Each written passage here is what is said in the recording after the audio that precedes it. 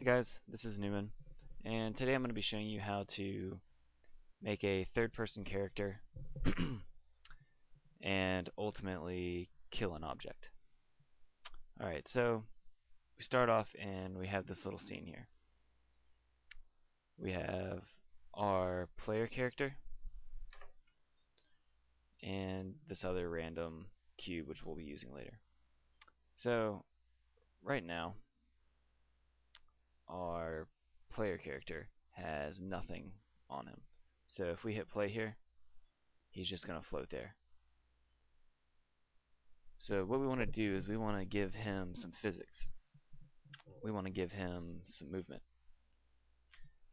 So what we're going to do is we're going to take this movement script, which I got off the Unity website, and we're going to drag it on into him. Alright, and so now he should work, right? Wrong. Now what we need is a character controller. And what this character controller is going to do is it's going to give him some properties. Now he's capable of movement. The height controls the height of the bounds. The radius controls the radius of it.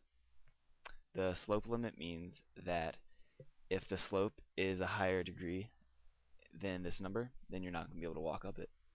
Step offset means that you're not going to be able to step up steps that are bigger than this number. And skin width means that that's how much of your character can go into another object. So now what we're going to do, first we're going to increase our speed a little bit here, and our jump gravity make it a little more tolerable, and also just for the heck of it, we're going to change his material. Let's make him a little flame ball, flame cube. Okay, so now we have a little flying flame cube. Next, what we're going to do is we're going to make a third person. So we're going to take our camera and we're going to throw a smooth follow script, which you can get from the standard assets package. When you start a new project, you just check all of the boxes, or you don't check all of them, but check the ones that you want, and the scripts one will have the script in it. So I'm going to put that in our camera, and so if we hit play now, nothing happens, because what we need to do is we need to tell the camera what to follow. So what we do is we drag our player into this transform slot right here. So now when we hit play, here we have a little first person, or a third person rather, and we can control the distance and the height, which is pretty nice.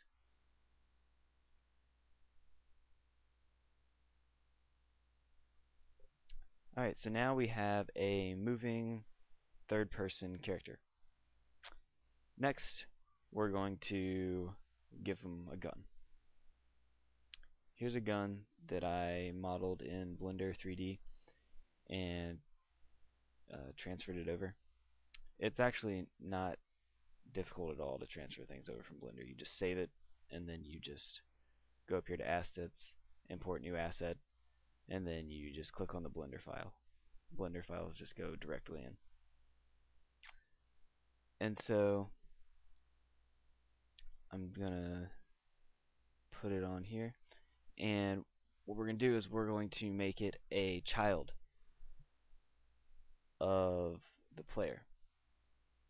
So the player is now the parent to the gun. So we can move the gun around freely, but if we move the player, the gun moves as well.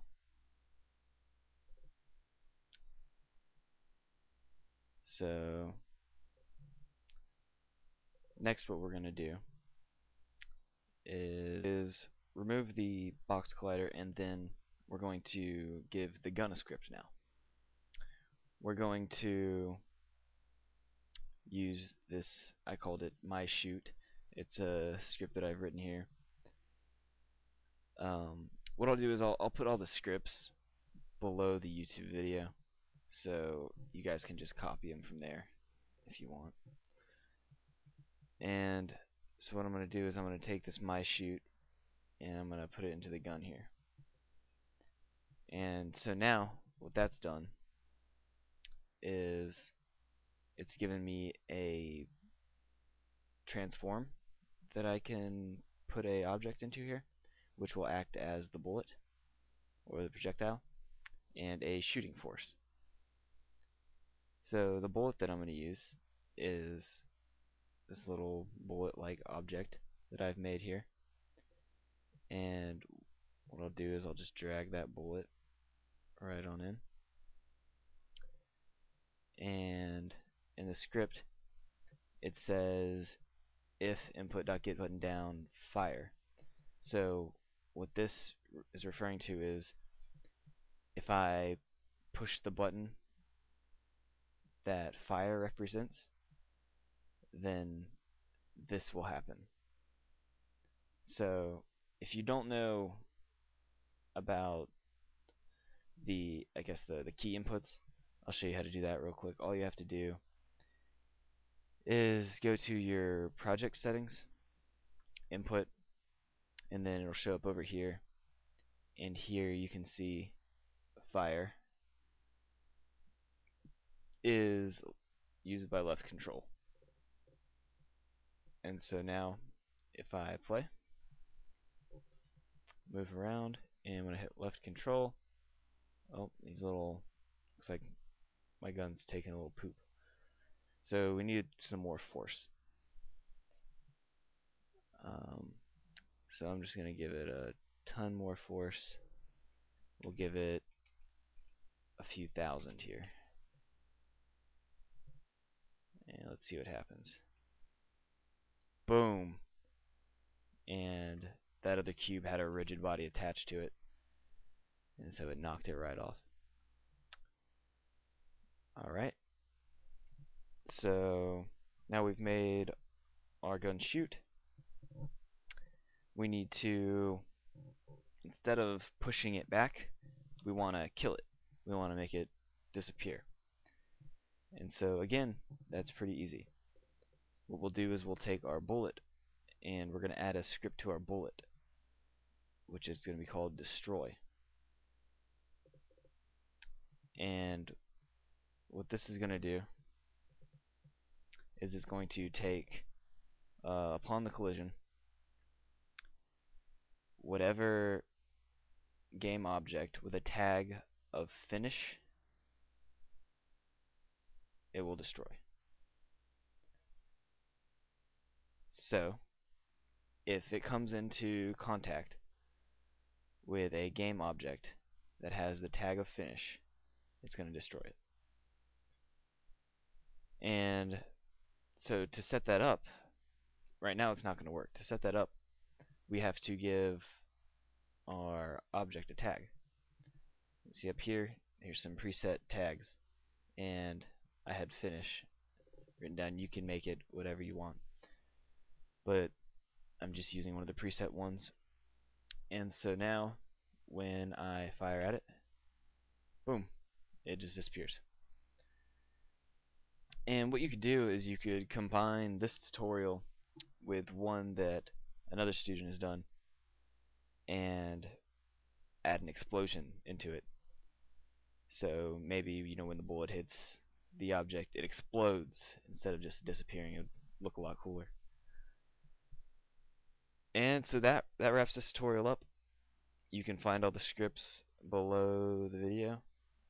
Have a good night, guys.